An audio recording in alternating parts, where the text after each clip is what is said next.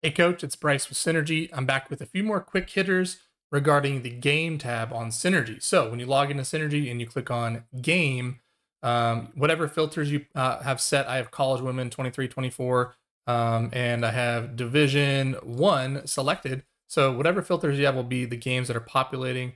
And again, you have these different buttons up here to choose if you want to see your favorite players, teams, or your favorite teams in general. But I have this particular filter open right now. And one thing a lot of coaches don't realize is you can actually search within this view. So instead of using the global search view, maybe there's a specific team that you just decide you want to search up right now. And you know part of their name that is very quick and easy to understand. So we'll go Billikens. I want to watch some St. Louis film, just like that.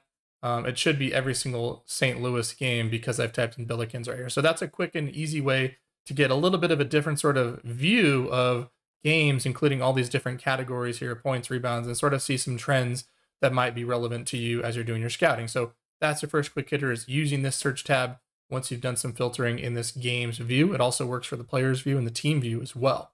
All right, moving on to the next quick hitter. We're actually going to go into a game. So I'm going to delete that search, go back to the top. One little thing you can kind of see here, it's a little hard to see, but these little blue lines will show you, like this says March 2024, March 22nd, 24. So there's some relevant information to help you sort of when you're scrolling over here on the side to keep an eye out for as well. So I'm going to go ahead and open up this one right here, this game, and I want to talk about the game flow chart. So a lot of coaches aren't utilizing this like they could be. There's a lot of neat tools here. So for example, if you want to jump straight to just the clips from Q1, you can click on this. It's a link to that video.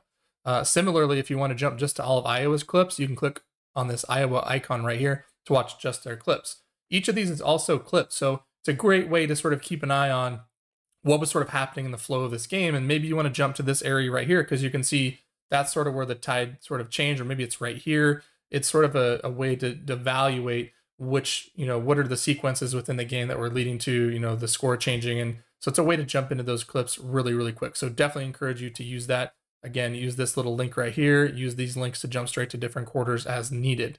The next thing I want to talk about is down here further in this extended box score is if you don't like this particular view of all data and you want to switch to something more meaningful to you, you can create your own table view, or you can jump to some of these pre-made views. So if I just want a basic box score and I really just want to see my team, I can click on Iowa. And then again, I want to see my whole team. I don't want it split. I can go and where it says starters bench, hit combine.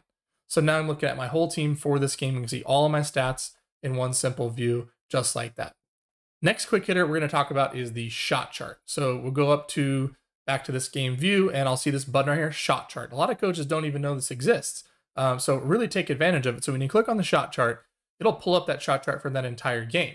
So you can choose which team you want to see their shots. Right now it's set to Iowa. You can go jump in straight to a specific player. So if I want to see all Kate Martin shots, I can do that. I can also filter to a specific period and then also a specific time. If I want to see the last, just the first 5 minutes of the game. Maybe that's important for Kate getting started. The first 5 minutes, let's take advantage of that. Just like that, as a coach, how useful is that when a player is sitting in your office and you can jump straight to just the shots they took? For any Synergy user in that first quarter, in the first 5 minutes, now you can do that. You can even jump to a specific make or miss, or they fouled, all those types of things. So really take advantage of that. And those are your quick hitters for today regarding the Synergy game tab. I hope it helps. Take care, coach.